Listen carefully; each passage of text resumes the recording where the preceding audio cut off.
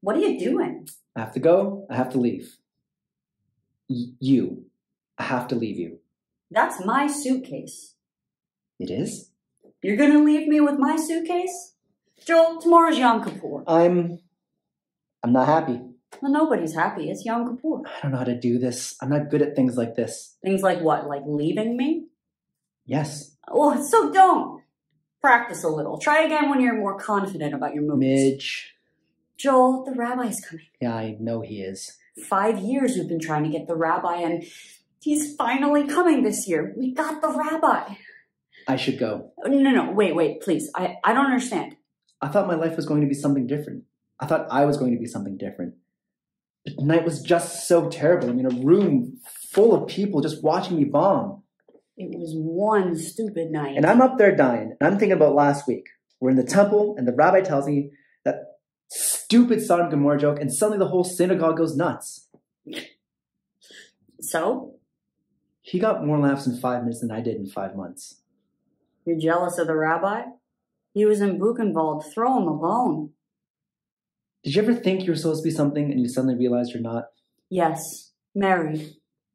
That's good. You're good. Joel, please. I'm never going to be a professional comedian, Midge. Never. Well, no, of course not.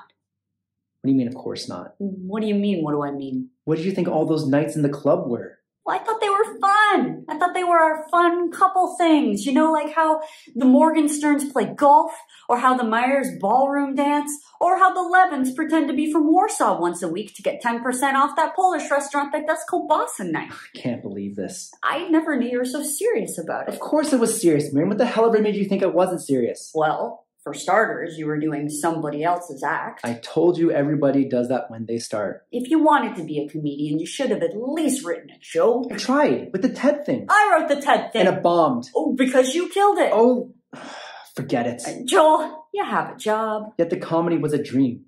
Do you know what a dream is? A dream is what keeps you going in a job you hate. Since when do you hate your job? Do you know what I do, Midge? You're the vice president. No. Do you know what I do every day in, day out, with the actual physical machinations of my job? No. Neither do I. I take meetings, I make phone calls, I shuffle paper around, and I have no idea what the hell I actually do. Well, maybe if you did, you'd like it more. I just thought with the brisket and the notebook, I thought you understood. I'm sorry. Yeah, me too. But you can't just leave. I love you. We have a home. We have children. They're gonna notice. I have to go. No. Wait. I will be better. I'll do better.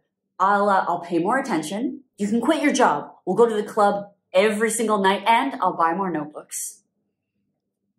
I've been having an affair. It's been going on for months. I thought it was a phase, but now... Who? Penny. Your secretary. You're leaving me for a girl who can't figure out how to sharpen pencils. It's not about her, and it was a new sharpener. It's electric. All she has to do is push. Don't you understand? I need to start over. With her, she wins. It's not a contest. I just don't want this life, this whole Upper West Side Classic 6, best seats in Temple. Wife, 2 kids. I just don't want it. So you'll tell your parents for me? Oh, that's the funniest thing that you've ever said.